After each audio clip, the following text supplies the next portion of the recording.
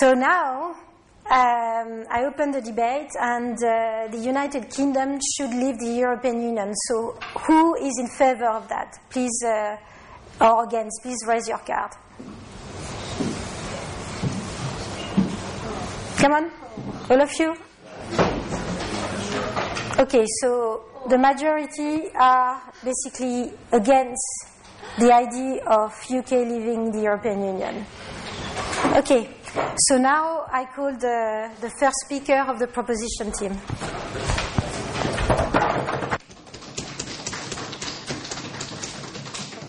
It looks like we have a very difficult job today. Okay, so thank you for the... it's here? Okay. Okay, thank you for the floor. As a proposition, we are proposing that the UK should leave the European Union. We have a very difficult job here because this debate is very wide and it's very important, but nevertheless we will focus on two main arguments. And before that, I will start with why should the UK leave the European Union? What does it mean leaving the European Union? And then focus on two main arguments. Why should the UK go global and not stay regional? And then that the UK would have more benefits, economic benefits, leaving the EU than staying inside. So, first thing first, why should UK leave the European Union? And I'm going to focus here on a few facts. We've seen lately that the European Union kind of failed. The European project failed. And what does it mean? It doesn't deliver what it promised. And we believe that for UK people, for Britain, okay, UK has more to lose than to offer. And let's look at some facts. Since 2008, the UK contribution to the European budget has tripled. Looking at it has been said that the European Union will offer growth and prosperity for its members, but in fact it's not like that, because if we are looking at the GDP increase in Western Europe, where UK is part, it's only 1.5, while for other countries in Asia, for example, it's much bigger, around 6%.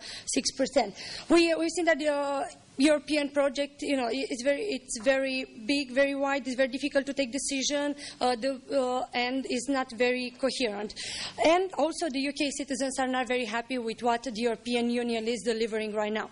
So that's why we are proposing that UK should leave the European Union. And what does it mean? Leave, it means to give up on its full membership in the European Union. And this, of course, doesn't mean like UK would turn back to the European Union. No, instead it means that we want to negotiate an agreement that we will still go on with economic trade, and we try to get most of benefits. So there are some other countries that are not part of the European Union, like Turkey, like Norway, who are still having very good relationship and take the advantages of being of having close relationships. So I'm going to go further on my main arguments. Why should we go global and not stay regional? Why should UK choose to leave the European Union?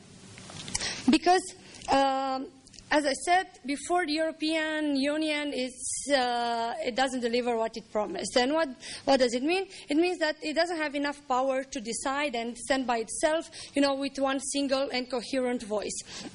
So, and we have two clear examples here. We have the migrants crisis and the war in Syria, where European Union has totally failed to take a position. Instead, we had what? We had the position of the European Union, the position of UK, the position of France. So basically, we are seeing here that's kind of a competition, and it's not very coherent.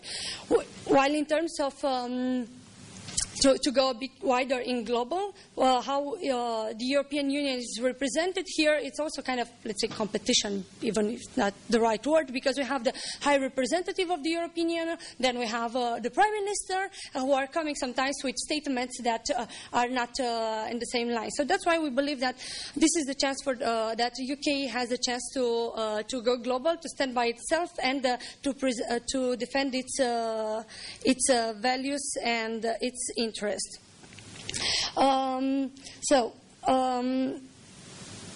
And this way, UK would have a more bargaining power and would have the capacity to better impose that in the international area. Even though the benefits might not seem immediately, in long term, it would be more benefits. And talking about this, I want to focus more on the economic benefits. So let's think about trade.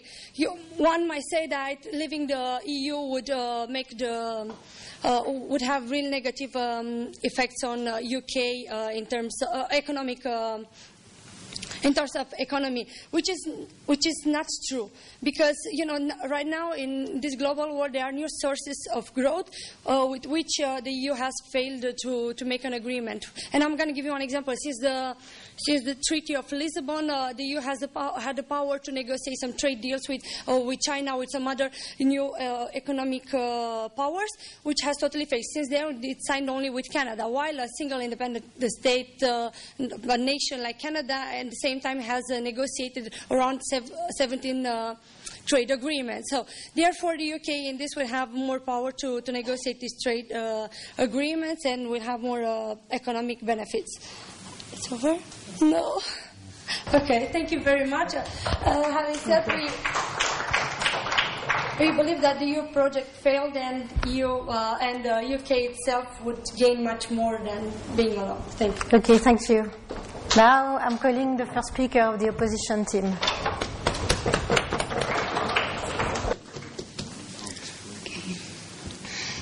Hi, so the proposition is to leave the EU.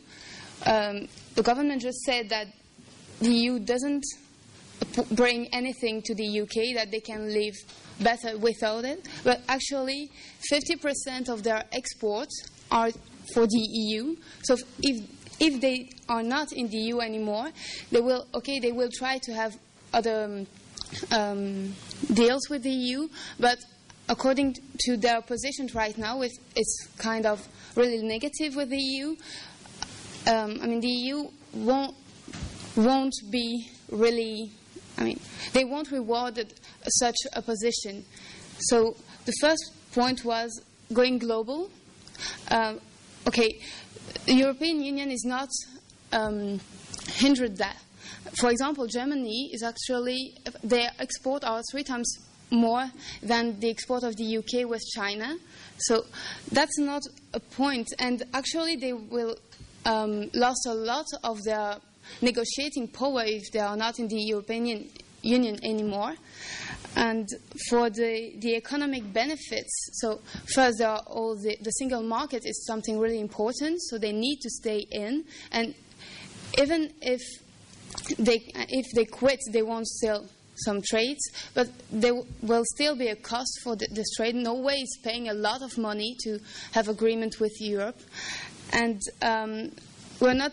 we have to talk also about the foreign direct investment. Yeah. Is Norway paying more or less than the 17 billion euros per year, which currently represents the net UK contribution as a member?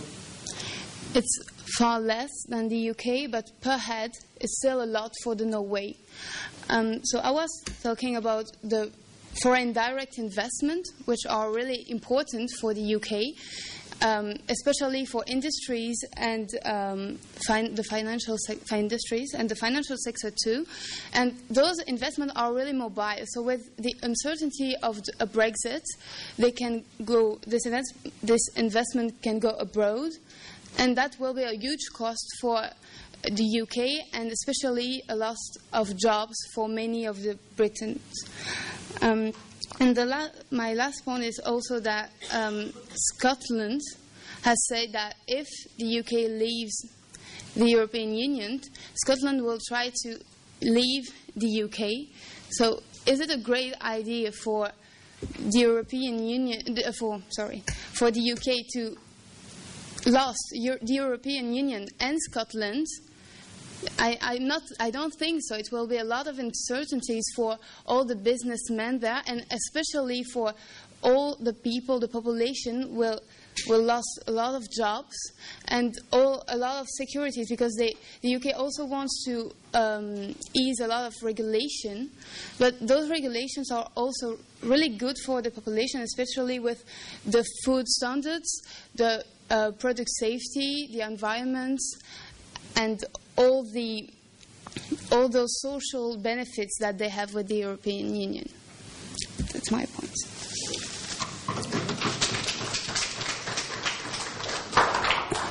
Okay, now I'm calling the second speaker of the proposition team.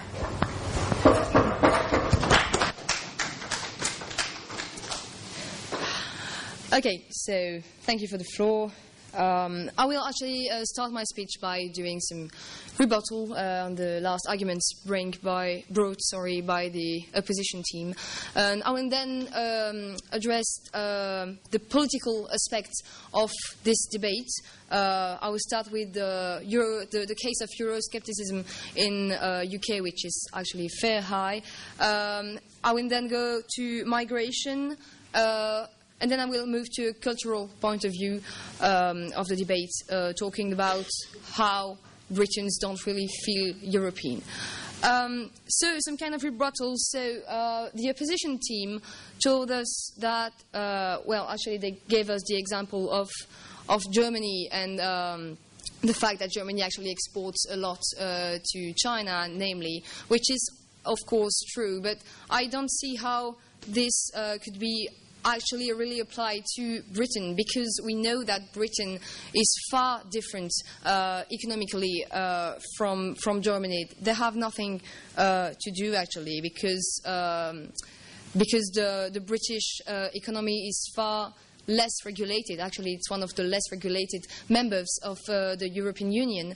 And we are talking also about negotiating some FTAs and this kind of thing. So it's not only about trade flows that we are talking about now.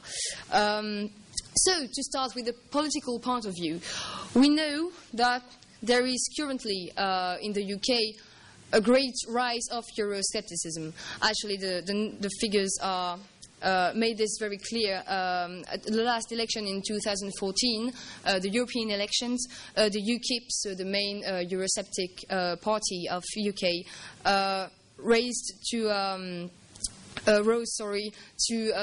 26% of the votes. So I think this is a clear symptom that actually Britons don't really feel European. Actually, Euroscepticism is rising steadily as from before the economic crisis, which actually made things even worse. So there are also this last poll that was conducted by Solvay that showed us that 43% of Britons actually wanted UK to leave the EU. So that shows us actually that public, and there was 40% that thought that UK should stay in the European Union.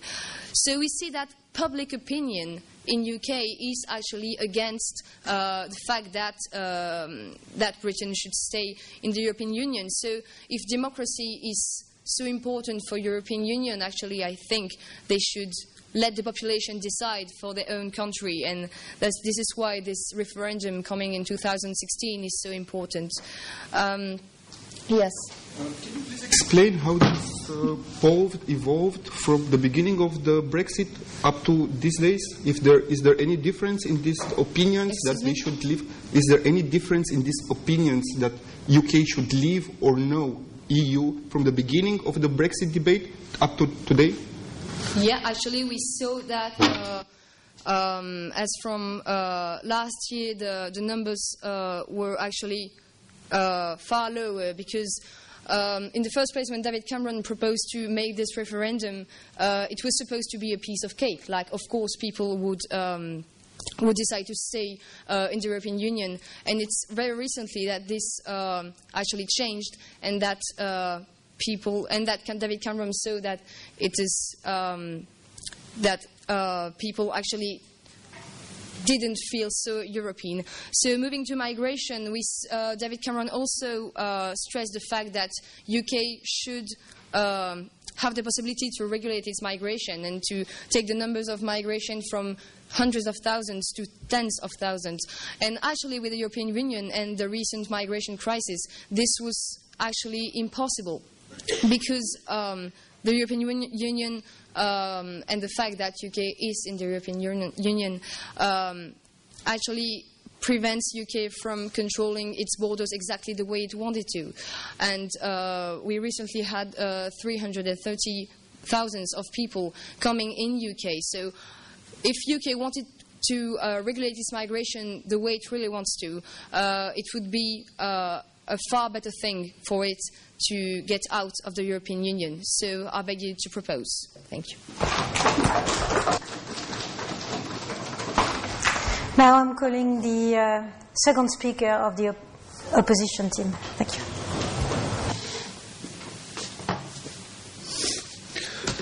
Good evening, everybody. I will try to make some clarifications of the things that the government said to us today. Basically, there are 2 points I want to tackle, 2 major points.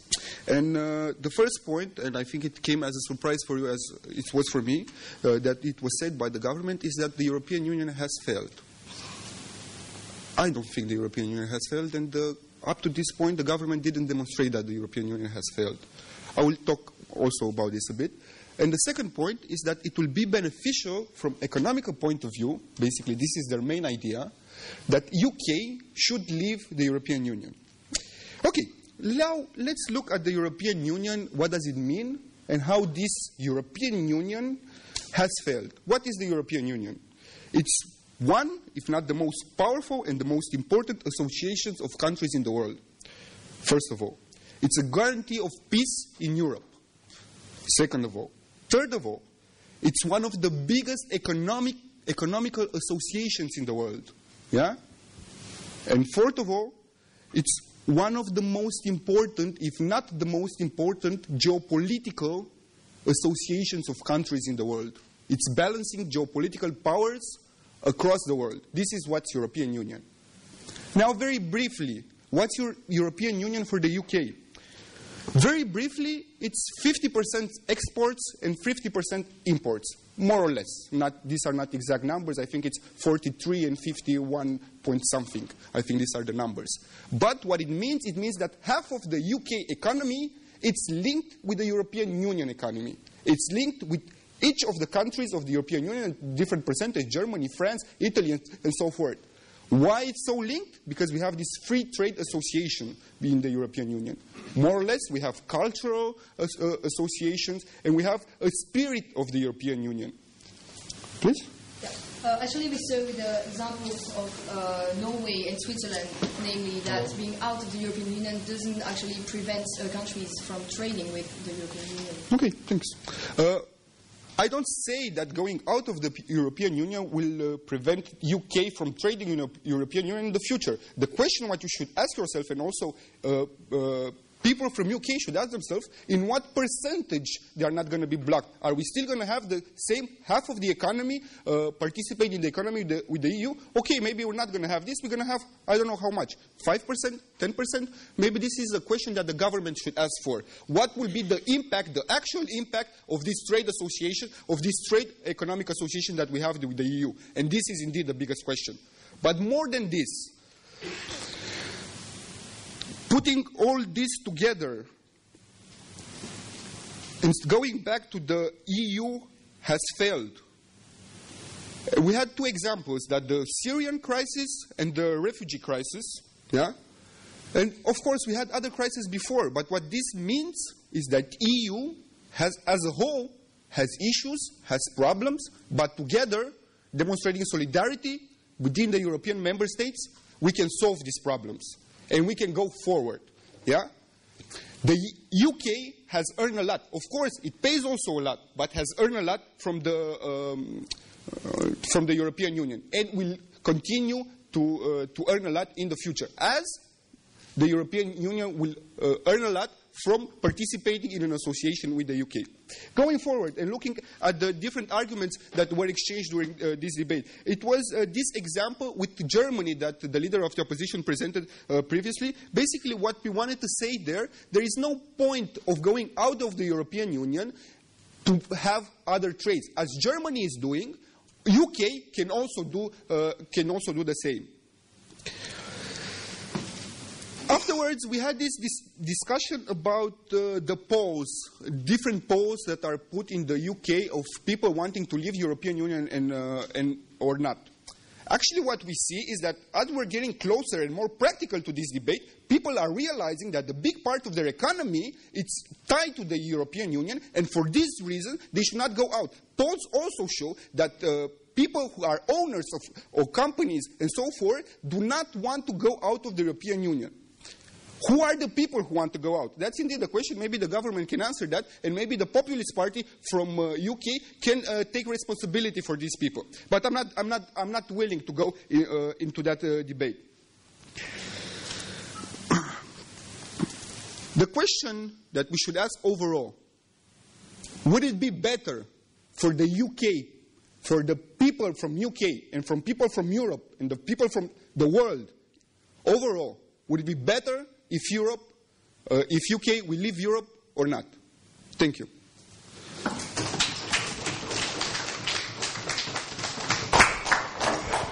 Okay, now I'm opening the floor. So, who has questions? You said that the European Union managed to solve the immigrant crisis. I don't think so. And how can you explain the fact that there were some states that didn't want it to accept the number of immigrants imposed by the European Union? Thank you. Another question? Nobody else? Yes? Anna?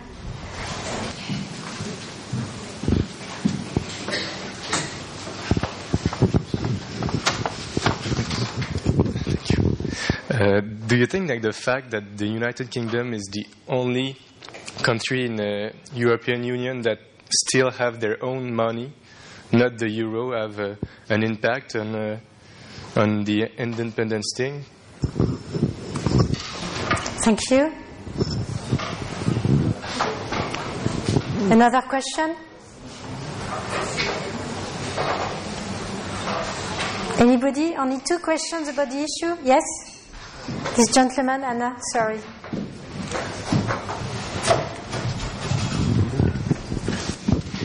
Yeah, we spoke a little bit about free trade agreements. I'd just like to hear from both teams, when you see countries like the US moving towards signing free trade agreements with large regions of the world, such as the Transatlantic Investment Partnership with the EU and also the Trans-Pacific Partnership with Asia, why do you think if the UK leaves the EU that countries like the US are going to sign separate free trade agreements with only the UK?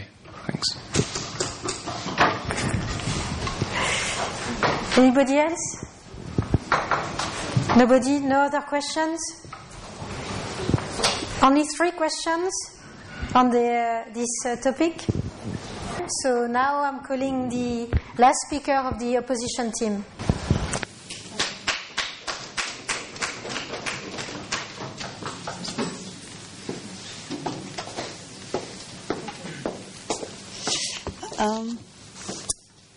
I'm first going to take the questions. So one question was, how could we say that the immigrant problem was resolved? We never mentioned that. We said that we're going towards a solution for the migrants, and it is not by separating that we're going to actually find a solution. Second, about the fact that the UK is the only country that's out of the Eurozone. It's one of the 9 other countries that are out of the Eurozone. So this is a political decision that has to be taken, that cannot be pushed to the country. Now to go back to our debate, I would first like to answer a couple of points that were said by the proposition at the first. So you said that the European Union was a failure. I totally disagree, and I would have liked to answer that, but you didn't really mention where it failed. So I would have preferred to have a bit arguments behind that. So I don't think that there are. If you didn't give any arguments, probably because there wasn't any. And then you said that we are not finding any solutions about the migrants, and we're talking about it more and more. Well, this is what is called democracy and not dictatorship. That's why it takes time to actually discuss. Then you said that 43% wanted to go out of the European Union, then it's decreasing. Well, this is actually how things happen, you know. First, people want to scare a little bit because they want things to move, and then they realize that there might be actually a risk, and then they start to be scared, and they start to change their mind, and that's actually what we're seeing. I can't take pause of affirmations. So if I want to come back to what we're defending, we had actually our basic arguments was that it will be an economical catastrophe for the UK, for them to go out of the European Union. That as much for the trades that they can have with outside countries, that we saw that it's very linked to Europe. But it will also be very bad for the cultural the cultural and the spiritual European association that we have been building through many years. We have Scotland that might leave the UK.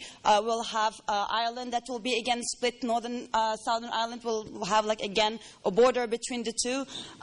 So it's we built the European Union as a family to be solidar. Yes, we've had problems. Yet it's not always easy. However, when we're in a family, when somebody has a problem, we don't kick them out and we don't just run away every time there's a problem. We try to resolve it together. And that was the whole aim of having a union, and that's why it should stay like that. And that will be the only way for and the countries of the European Union and the UK to be able to advance. Thank you very much. And now I'm calling the last speaker of the proposition team.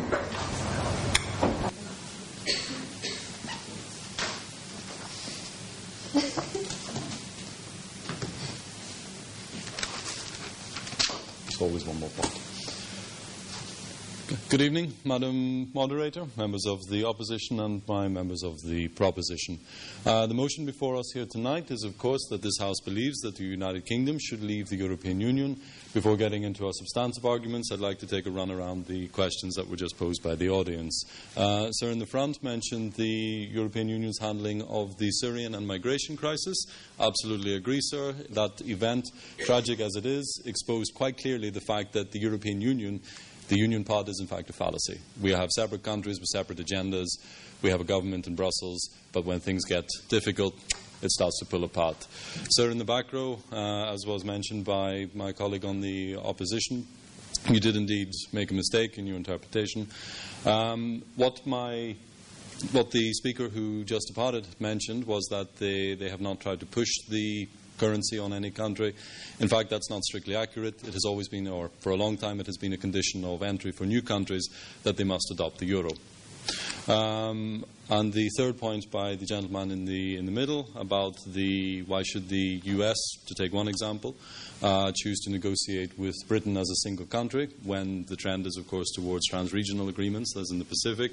Well, the simple answer, sir, is that negotiation with Britain for the US is a much faster and much more efficient process than it is with the European Union. Far easier to get agreement with one country than, in this case, with 27, 28.